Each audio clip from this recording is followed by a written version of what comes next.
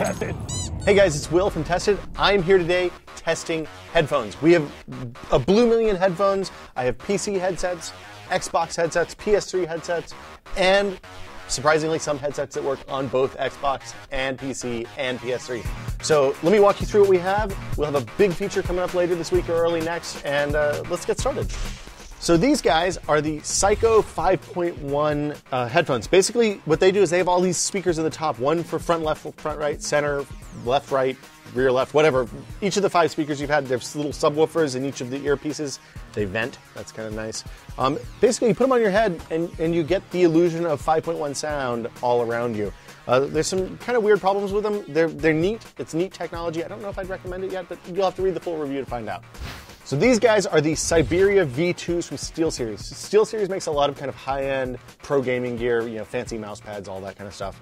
The thing I really like about these, just kind of at first glance, this little stretchy guy makes them real comfortable when you put on, and they hide the microphone in the headset when you're not using it. So you don't have to look like a tool if you need to use these headphones away from a computer. These guys come in both USB and straight analog trim, and I think they're around like $120. These guys are the Razer Megalodon. I hope I'm pronouncing that right. Basically, Razer, you know, they've made great mice for a long time. This is their USB headset. It has this fancy control pod with a volume knob and all sorts of other stuff. These do 7.1 sound, supposedly, kind of like the Psychos. They use a more a less acoustic, more kind of faking 7.1 trick by using psychoacoustic stuff. We'll test it out, let you know how it goes. As it is right now, I can tell you, pretty comfortable. I've actually worn these headphones for a long time. And the boom mic swivels down when you want to talk to people on the internets. So these guys are the Triton or Triton. There's 2 T's. I don't know if that's a soft T or a hard T, whatever. It's another headset. This one's neat because it works with both Xbox and PC. Comes with a box, which I have conveniently right here. And what it does is it lets you convert Dolby Digital into something that the headphones can understand, which is kind of tricky with a lot of headphones. So these will work with PC and with Xbox as well, which is what I'm looking forward to. They're comfortable on the ear. It's a closed ear design, so you block out a lot of external sound. I'll let you know how they actually sound in the real world test later on. So these are the Astro A40s. They're probably the most expensive headset we have in the group. They're reputed to sound better than a typical gaming headset. We'll see how that goes in the actual testing.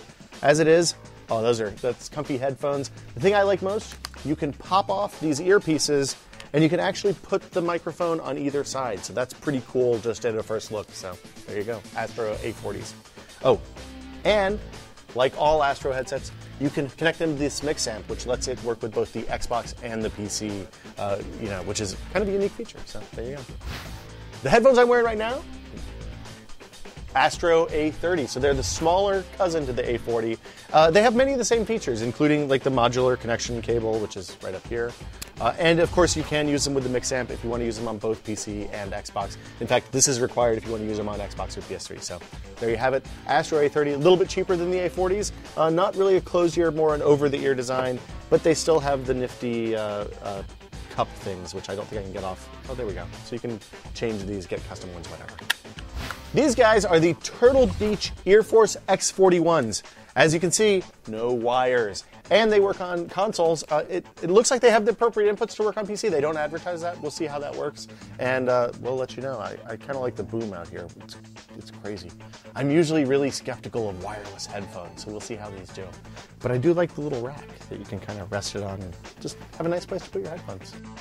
So those are the headsets you can expect us to have in our big headset roundup next week. I'm going to go back to testing these things now. Might have a couple more sneak in under the wire. But for Tested, I'm Will Smith. Thanks for watching. Okay, who needs an Uber?